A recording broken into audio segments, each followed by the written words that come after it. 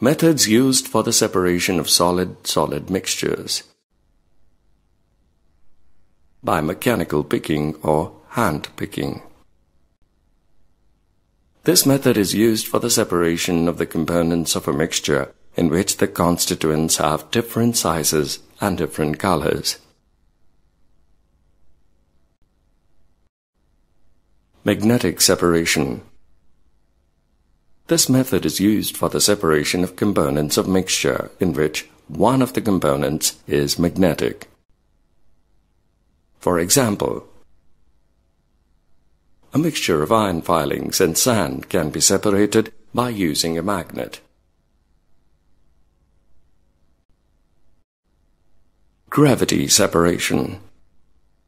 This method is used for the separation of components of a mixture in which one of the component is much lighter than the other and is also lighter than water. Sublimation. This method is used for the separation of the components of a mixture in which one component undergoes sublimation, whereas other does not.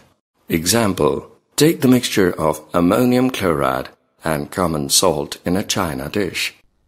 Cover it with an inverted funnel and its open end is closed with cotton wool. The walls of glass funnel are kept cooled. On heating, ammonium chloride sublimes and condenses on the cooler parts of the funnel, whereas common salt is left behind. The fine powder of ammonium chloride deposited on the funnel is scraped with the help of a knife. By solvent extraction. It is the process of dissolving one of the components of the mixture in a suitable solvent, such as water, whereas the other component is not soluble in that solvent. For example, a mixture of charcoal and sulfur can be separated by this method.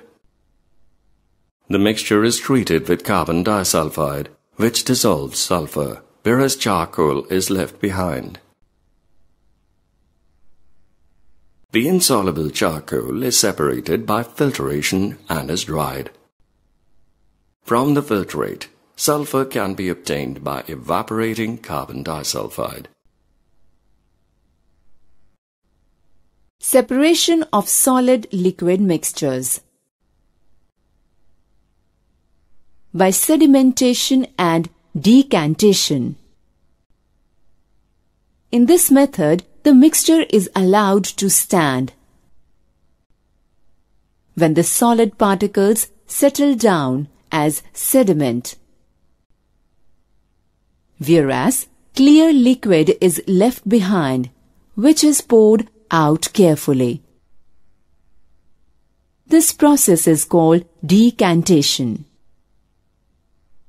For example, a muddy water can be separated by this method, but complete separation is not possible.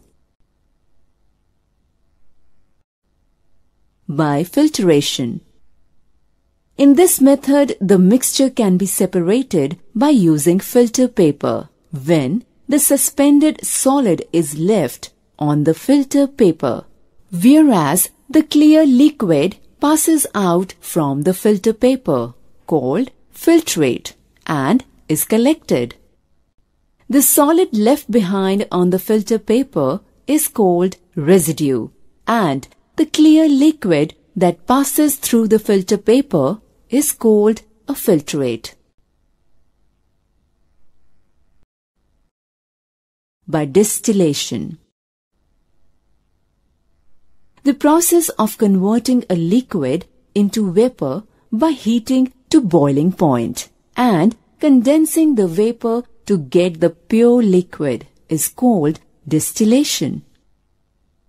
In this process, mixture of solid and liquid is taken in a distillation flask. On heating, vapor of liquid, that is water, are produced. These are condensed in a condenser and collected in a receiver. the non-volatile solid is left behind. By evaporation. Evaporation is a process of changing a liquid into a gaseous state by heating it at a temperature below its boiling point. Common salt can be obtained from a mixture of common salt and water by evaporation.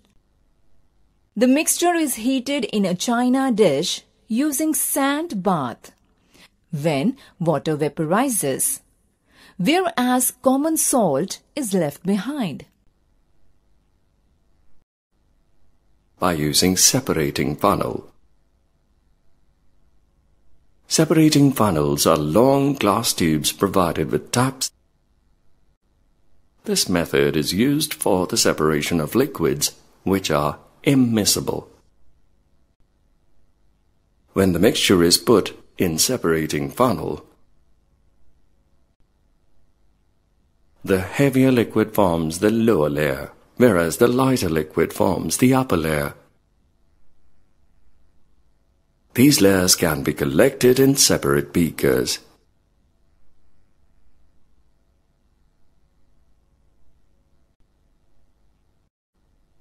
By fractional distillation. The process of separation of two or more miscible liquids by distillation using fractionating column and applying the principle of difference in boiling point. Separation of alcohol from water and alcohol. A fractioning column is introduced in the distillation apparatus. When the mixture of alcohol and water is heated, the vapor rises up the column, cools and condenses to liquid and falls back. The hot vapors rising up the fractioning column come in contact with the liquid falling down in the flask. The hot vapors transfer their energy to the cool liquid and changes them back to vapor.